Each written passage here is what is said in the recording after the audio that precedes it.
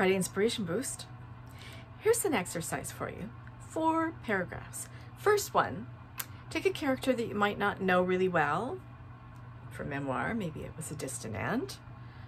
For your fiction, a character that you haven't quite decided who they really are yet.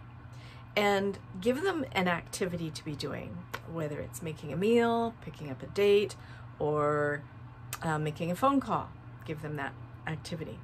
And then paragraph 2, have them imagine something in the future while they're carrying out this activity. And then paragraph 3, use the present activity to bring up a memory from the past.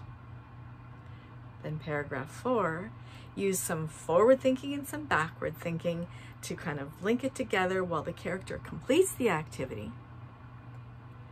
And then take a look at your transitions. Keep the transitions smooth. This is just a really good writing exercise that you might never use in your writing, but it's a good challenge. So are you up to giving that a whirl? And maybe if you do that with a section of your writing that is kind of feeling, where do I go with this? It might actually give you some ideas and bring forth an epiphany. You never know until you try it. That is your Friday Inspiration Boost. Bye for now. Go write.